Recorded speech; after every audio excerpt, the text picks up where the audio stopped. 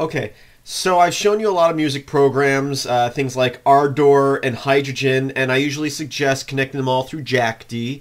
Some of them require you to use Jack D, and it's kind of like a soundboard that allows you to record from one to another program, but it also helps you synchronize the programs.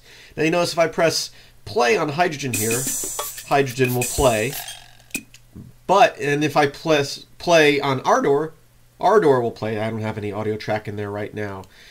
Same with recording in Ardour. That's because we're using the internal timer on Ardour. By default, Hydrogen and some other programs will use the Jack D timer. But we've come over here where it says internal on Ardour. We can click on that and we can go down to Jack. And now if I press play in Ardour, it also starts up Hydrogen. Or any program that is linked with Jack D to use for timing.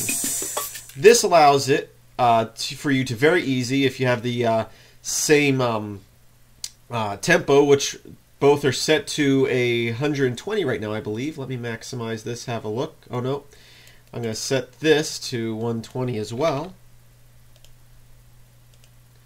And now I can press record here, and when I press play, it will play Hydrogen, and it will record right in time in Ardour.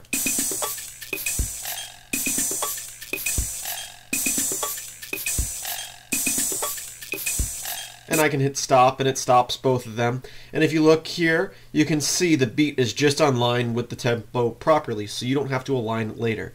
This is very convenient when you're trying to get a drum beat going in one machine, one program, and record to another.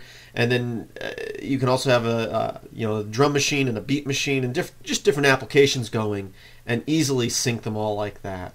So once again, in Ardour, to allow it, you click, by default this says internal, click Jack, and then anytime you press play or stop or forward or back, it does the same in Hydrogen. Another program that uses Jack D for timing by default is Jack Beat, and I'm sure there's others, but just wanted to give you a quick look at how to do that with Ardour and Hydrogen. I hope you enjoyed this tutorial. I hope you found it useful, and I hope you visit filmsbychris.com for more video tutorials like this. Have a great day.